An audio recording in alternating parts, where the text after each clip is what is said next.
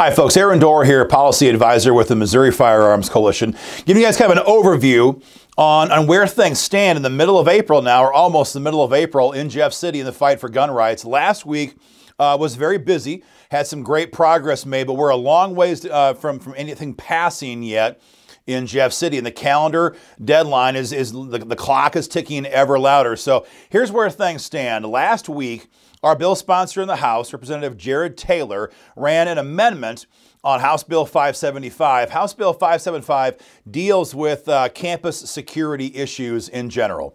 And of course, the biggest problem that they have right now is that, unlike many states, you can't carry a firearm on a college campus or university campus here in Missouri, even with a permit. And so Jared Taylor's amendment that he ran last week would fix that and remove the gun-free zone protocol that state law mandates right now on our campuses. The bill passed 94, the amendment was added on, and the bill passed 94 to 41. Now that was not the final vote. The final vote for that bill may happen as early as tomorrow. So when you see this, we have action emails for you underneath the video. They're pre-written. They take like 2 seconds. So make sure and fire off your email so that the vote is not complete, but the first vote has taken place, 94 to 41. You know, it was kind of amazing hearing the testimony for and against this bill. It was just amazing. All these anti-gun gals were trying to browbeat Jared Taylor and others who are trying to advocate for law-abiding men and women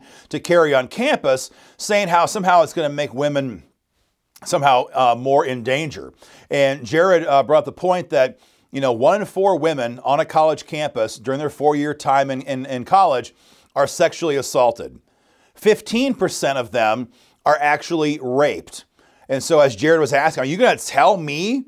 You're going to tell me that with 1 in 4 women being sexually assaulted, you don't want to give them the means to fight back with a concealed handgun? And when he made that point and drew it out much better than I did just now, you could have heard a pin drop in the entire chamber. It was just like, it was done. The arguments were over. So this has happened, but one more vote has to take place yet, and this might be worse. We might lose votes on this one because of other dynamics. So talk to your lawmakers, fire off that email, and tell them to vote yes on HB 575 as amended, which includes campus carry. That was the first thing of the week. Number two was the hearing in the Senate chamber on Eric Burlison's Second Amendment Preservation Act bill. The bill number, I just lost my train of thought in the bill number. His bill would basically nullify all federal gun control that may happen down the road and make them null and void here in the state of Missouri. It's been his bill, pushing this for a long time. It had its first hearing just last week. It had a good hearing, but it hasn't come out of the committee yet. And if it doesn't come out by Thursday, the bill will, for most part, for most normal ways of moving bills, that bill will be dead.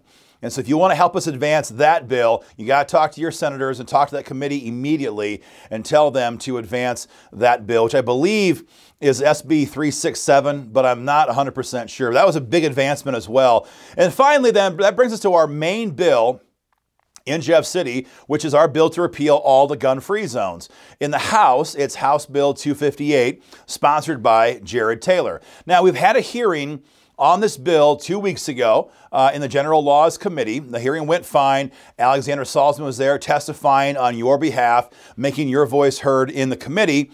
But since then, Chairman Dean Plocher has refused to advance the bill. He will not give anybody a clear reason why. He simply refuses to advance the bill.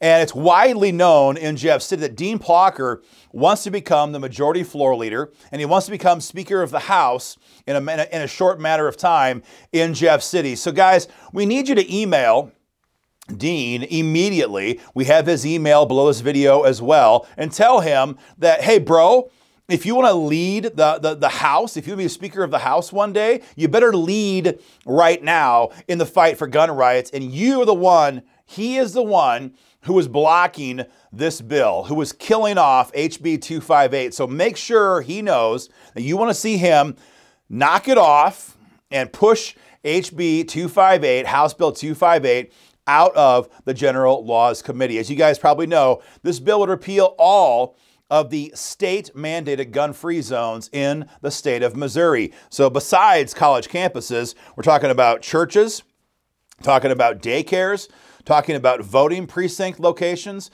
talking about hospitals, talking about certain kinds of restaurants, sports arenas, stadiums, public transport systems, all the kind of places where so often we see madmen attack trying to get a body count. This bill is phenomenal stuff. Many of you, thousands of you, have called and emailed your state lawmakers saying, pass the bill.